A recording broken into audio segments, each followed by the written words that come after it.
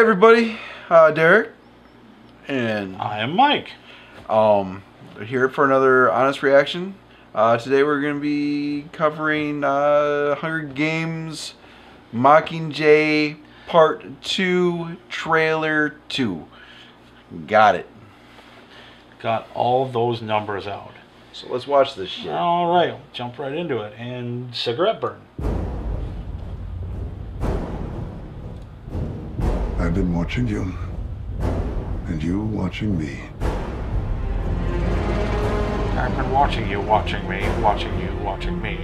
My dear Miss Everdeen,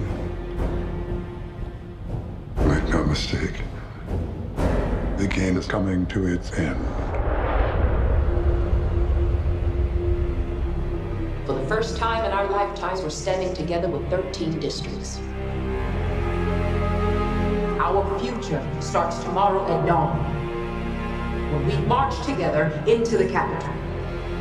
To slow our advance, President Snow is building a minefield of traps. The sadistic inventions of game makers meant to make sport of our deaths.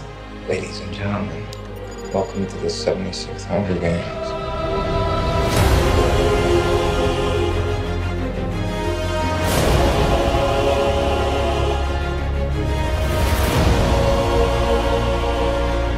We got one shot. Let's make it count.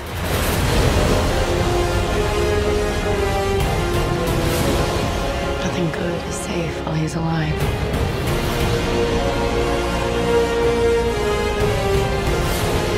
Snow has to pay for what he's done. Our lives were never ours. They belong to Snow, and our deaths do too. But if you kill him, Katniss, if you end all of this, all those deaths, they mean something. Tonight, turn your weapons to the Capitol. Turn your weapons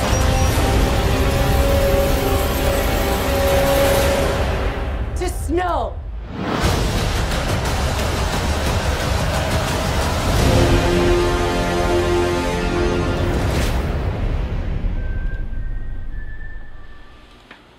That looked pretty cool. Yeah, I mean, when we first saw the Hunger Games, I wasn't that impressed. Me neither. When I saw the original Hunger Games movie, I was just kind of the opinion that I'd already seen The Running Man, so it was. I mean, it was a decent movie. It had emotional moments. Yeah. But it wasn't anything like, wow. But There's nothing new or innovative, but the fact that it's turned into this big, epic revolution story. Catching Fire, on the other hand, made me go, whoa. Yeah, no, there might be something to this. And, and it's as the story is developed, it's definitely gotten my attention a lot more. And this looks like it's going to be a nice, big climax. Yeah. And this trailer built up really well. It really went from being kind of like a, okay, this is story, to where it started to get emotional. Yeah. You know, when the blind kid is giving the trailer his speech. itself gathers momentum as it goes along.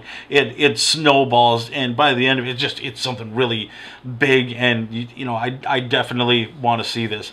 I actually need to go catch up on Mockingjay 1 first before we see it. But you know, because I was kind of remiss in catching that one. So yeah, I really wanted to see it in the theater, but it was time.